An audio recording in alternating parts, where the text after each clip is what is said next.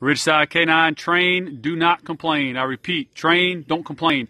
Laying here right on the grass in front of you, awesome dog.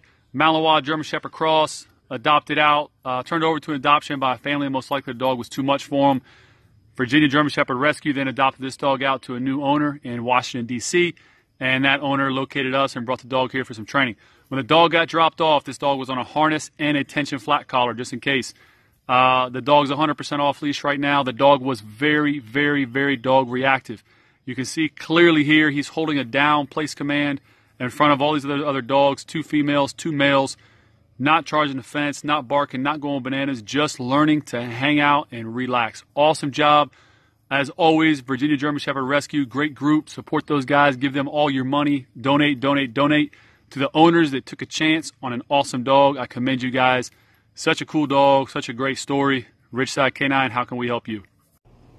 All right, guys, we're wrapping this up right here. We got the Shepherd Malinois Cross out here with us. When this pup came, he was on a harness plus a tension flat. The exact quote from the owner was that he's on a harness because he got so tired of checking the dog on his neck that he put him on a harness for his own well-being.